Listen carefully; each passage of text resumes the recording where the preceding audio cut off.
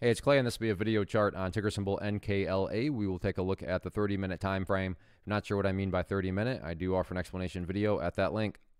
Well, another very rough day on this one.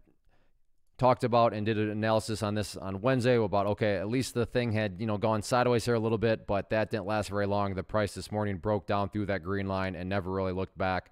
So a technical pattern breakdown there, and I'm just going to go ahead and get rid of these lines up there. Sure, they still pertain to the chart. They're just not relevant, and from a presentation standpoint, I don't want to risk causing confusion and clutter because there's lines everywhere you look. So let's try to keep this analysis as clean as possible moving forward.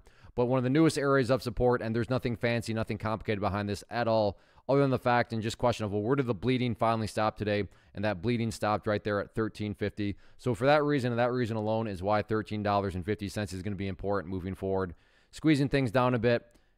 If $13.50 cannot quite hold up, oh wow, I didn't realize that it's been this long since the price has been down around this area. Let's actually change to the daily time frame here. So here we are looking on the daily time frame. And while these are at lows that have not been seen since, when was that? Back there in basically April. So if $13.50 cannot quite hold up, then the next level after $13.50 would then be down there around $12, and we'll call it 25 cents, give or take. But the moral of the story here is, as you're seeing, I mean, we are having to go back months upon months to figure out where these potential areas of support are at. But let's go back here to the 30-minute, and then we'll talk areas of resistance here. I mean, if the price does start to bounce back upwards, first key area of resistance to watch would be right there at $14.30.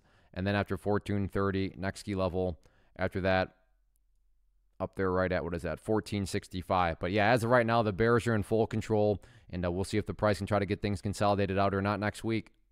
First off, thanks so much for watching the entire video. Real quick, before you go, I want to invite you to a live webinar, web class, training, workshop, online event, whatever you want to call it, but it will be me live revealing to you what I've discovered that has allowed me to transform myself from being an employee to being my own boss, including how I had only one losing day out of 73 days in total. I'm going to cover 3 keys that have helped me unlock profitable consistency within the markets. The first key is super weird, but in a productive type of way. The second key is super awesome because it quite literally is wired into our DNA as humans, making it very easy to use. But in a cruel way, this becomes a pitfall for many traders. I'll explain it all though, including how to avoid the pitfall that it creates for some. And yeah, the third key, when you hear it, sounds way too good to be true, but it's not, and I'll show you how it all works. Then at the end, I open it up for a question and answer session that is, again, totally live. Even if you can't make the live session,